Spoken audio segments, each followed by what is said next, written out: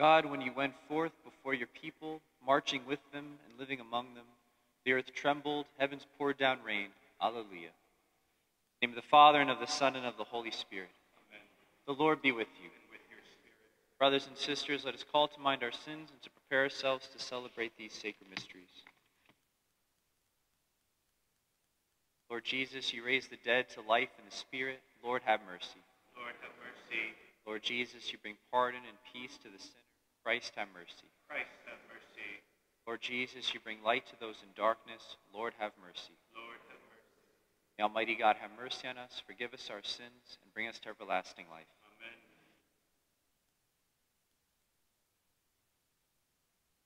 Let us pray. O God, who for the salvation of the world brought about the paschal sacrifice, be favorable to the supplications of your people, so that Christ, our high priest, interceding on our behalf, may by his likeness to ourselves bring us reconciliation, and by his equality with you free us from our sins. Through our Lord Jesus Christ, your Son, who lives and reigns with you in the unity of the Holy Spirit, God forever and ever. Amen.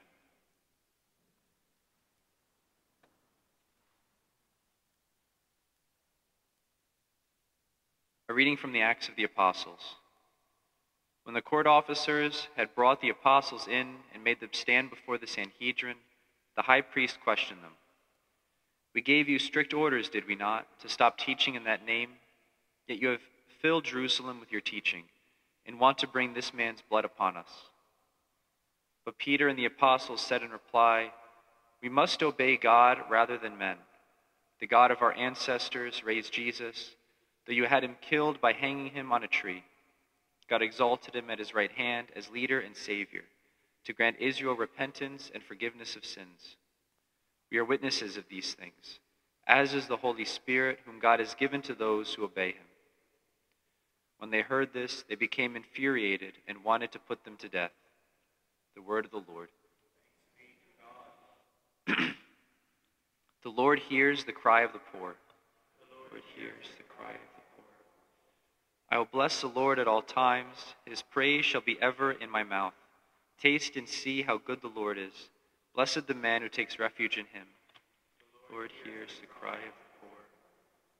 The Lord confronts the evildoers to destroy remembrance of them from the earth. When the just cry out, the Lord hears them, and from all their distress he rescues them. The Lord hears the cry of the poor. The Lord is close to the brokenhearted, and those who are crushed in spirit he saves. Many are the troubles of the just man, but out of them all the Lord delivers them. The Lord hears the cry of the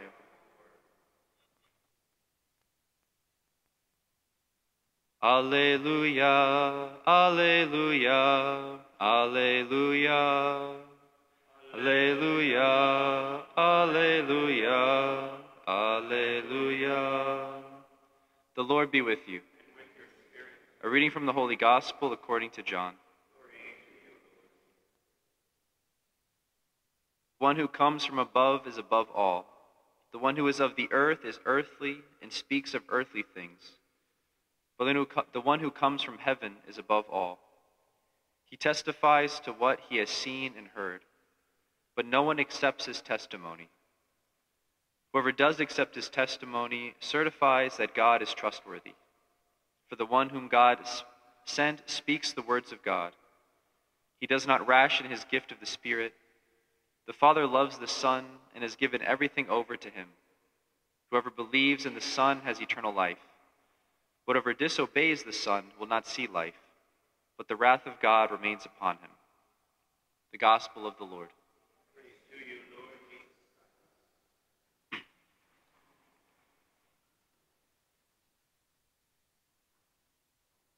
Today we see Jesus and the apostles as well, both speaking to what they have seen and what they have heard, and choosing to trust in being obedient to God above all else, no matter what those consequences are. And so we see our Lord, the one who is born from heaven, from all eternity, his relationship with the Father, becomes incarnate, and in his mission he speaks the words of God. He speaks to what he has seen and what he has heard. He speaks of God the Father. And he's not afraid to speak that because he knows that it's true. As it says, he's seen and he's heard, This is what he knows. And the apostles likewise then, they speak of what they have seen and what they have heard from Jesus himself. And they speak that regardless of what those consequences are. And we see that even the high priests are now beginning to contemplate putting now the apostles to death for this. We see that they're willing to continue to speak that word because they know why they're speaking. They're not doing this merely for the acclaim or for the public appeal. They're doing it because they've seen a man rise from the dead. They've seen him and they've understood from what he has told them that he is the one who's fulfilled all these prophecies of Israel. They realize that he was the one who was speaking from the Father, and so they now carry that message forth. And they continue to trust in God, who has given them this message, that he will provide for them and he will care for them, that they might complete what they're called to do. And so they do.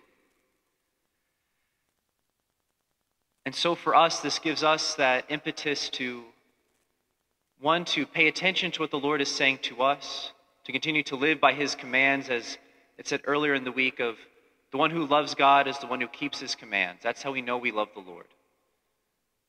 And so for us to continue to walk in his ways, to continue to be informed by what the Lord speaks in the Gospels and through the church, and continue to live our lives based on our relationship with God, even when it puts us at odds with perhaps the culture of the time. This also gives us that courage then to speak up in the public square as Christians, to speak for those things that we know are true and good, and against those which we know go against the natural law. But we do know, also following the disciples, that this doesn't give us license to disobey whatever rules in society we don't like, because then we can sometimes confuse God's law just with our own tastes. And so we see the apostles in yesterday's reading from Acts of the Apostles, when the guards come to bring them back after the angel had broke them out of prison, they came back without force, as in they followed the guards and did not put up a fight there. And so we see, and even St. Peter in his letter will speak about being obedient to the emperor, being obedient to the civil authorities. But we see that that's always being obedient to those things when it serves until it cuts against what we know God is calling us to do. And that puts us in a bit of a tension. It's not an easy thing to live and to discern, to figure out. But that is what we're called to do as Christians. Because we know that all of us have been put here above all under God's law, and that all those who serve in these various temporal authorities do so under the permissive will, at least, of the Lord, who governs all things at the end. And so we trust that God is working through all of these things, and that his will be accomplished, even as we pray and as we work for these things in our day-to-day lives, and as we continue to stand up for the truth so that it might win out. And so we ask the Lord today, as we come before him in Holy Communion, that he might give us that strength and that courage, but also that deeper sense of faith and relationship with him, so we can lean on that and speak to that and testify to what we too have seen and have heard.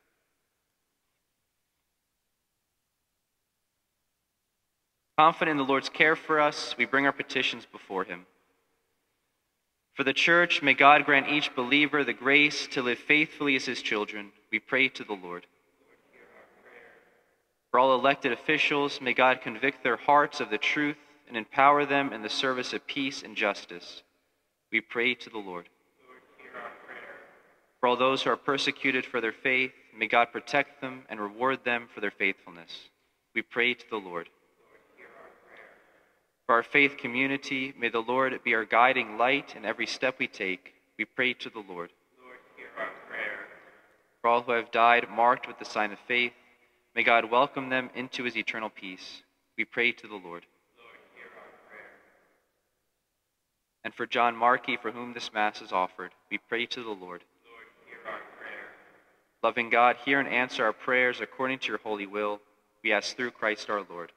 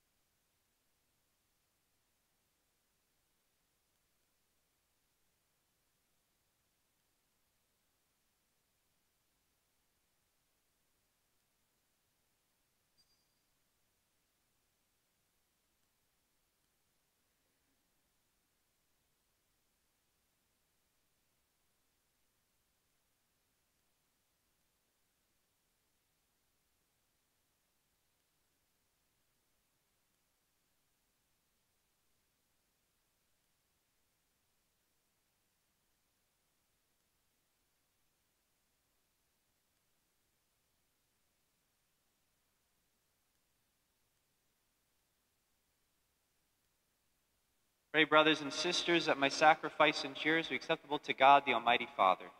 May the Lord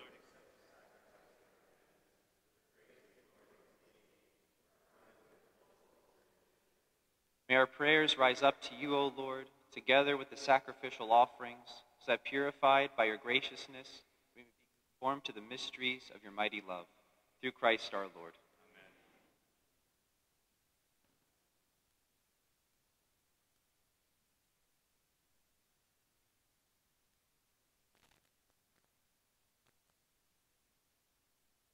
The Lord be with you. And with your spirit, Lift up your hearts. we lift them up to the Lord.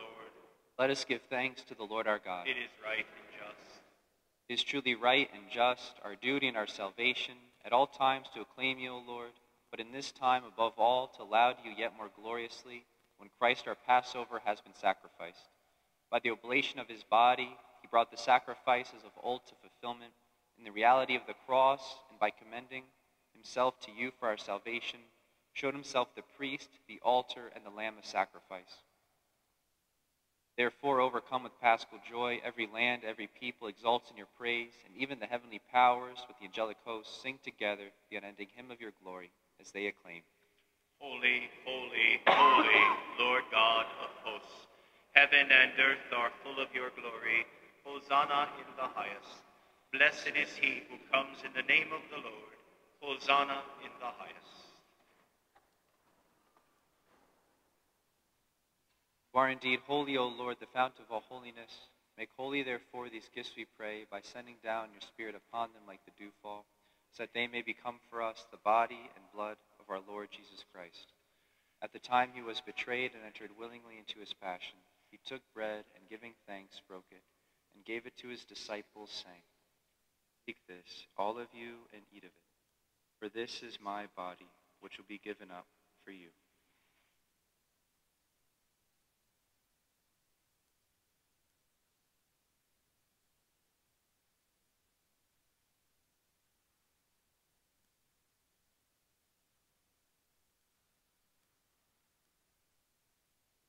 Similar way, when supper was ended, he took the chalice, and once more giving thanks, he gave it to his disciples, saying, "Take this, all of you, and drink from it. For this is the chalice of my blood, the blood of the new and eternal covenant, which will be poured out for you and for many for the forgiveness of sins. Do this in memory of me."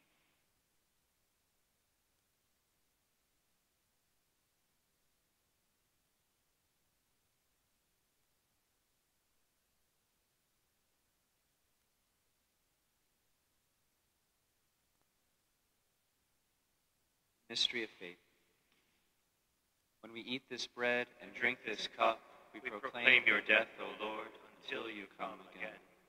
Therefore, as we celebrate the memorial of his death and resurrection, we offer you, Lord, the bread of life and the chalice of salvation, giving thanks that you have held us worthy to be in your presence and minister to you. Humbly we pray that, partaking of the body and blood of Christ, we may be gathered into one by the Holy Spirit. Remember, Lord, your church spread throughout the world and bring her to the fullness of charity, together with Francis, our Pope, and James, our Bishop, and all the clergy. Remember also our brothers and sisters who have fallen asleep in the hope of the resurrection, and all who have died in your mercy. Welcome them into the light of your face. Have mercy on us all, we pray, that with the Blessed Virgin Mary, Mother of God, with Blessed Joseph, her spouse, with the blessed apostles and all the saints who have pleased you throughout the ages, we may merit to be co-heirs to eternal life and may praise and glorify you through your Son, Jesus Christ. Through him and with him and in him, O God, Almighty Father, in the unity of the Holy Spirit, all glory and honor is yours forever and ever. Amen. At the Savior's command, informed by divine teaching, we dare to say, Our Father, who art in heaven, hallowed be thy name. Thy kingdom come, thy will be done on earth as it is in heaven. Give us this day our daily bread, and forgive us our trespasses, as we forgive those who trespass against us. And lead us not into temptation, but deliver us from evil. Deliver us, Lord, we pray, from every evil. Graciously grant peace in our days, that by the help of your mercy we may be always free from sin and safe from all distress, as we wait the blessed hope and the coming of our Savior, Jesus Christ. For the kingdom, the power, and the glory are yours, now and forever. Lord Jesus Christ, who said to your apostles, "Peace I leave you, my peace I give you," look not on our sins, but on the faith of your church, and graciously grant her peace and unity in accordance with your will, who live and reign forever and ever. Amen. Peace of the Lord be with you always. And with your spirit. Let us offer each other the sign of peace.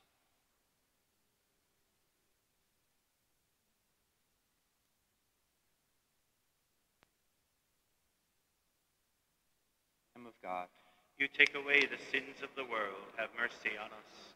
Lamb of God, you take away the sins of the world, have mercy on us. Lamb of God, you take away the sins of the world, grant us.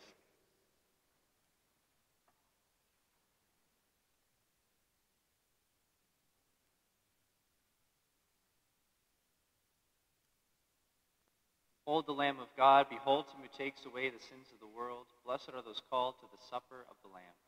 Lord, I am not worthy that you should enter under my roof, but only say the word and my soul shall be healed.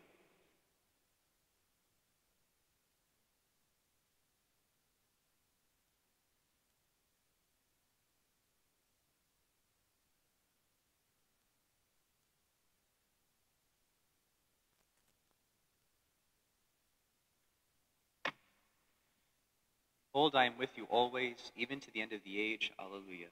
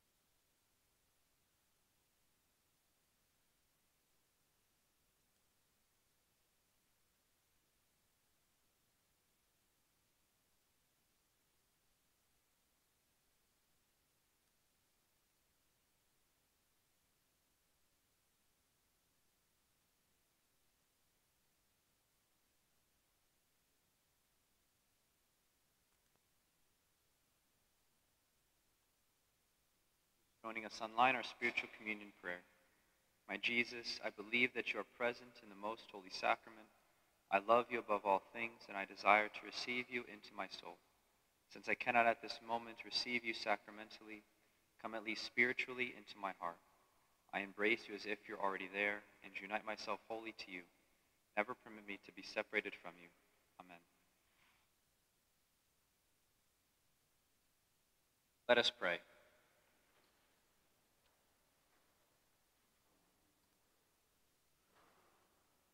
Almighty ever-living God, who restore us to eternal life in the resurrection of Christ, increase in us, we pray, the fruits of this Paschal Sacrament, and pour into our hearts the strength of the saving food, through Christ our Lord.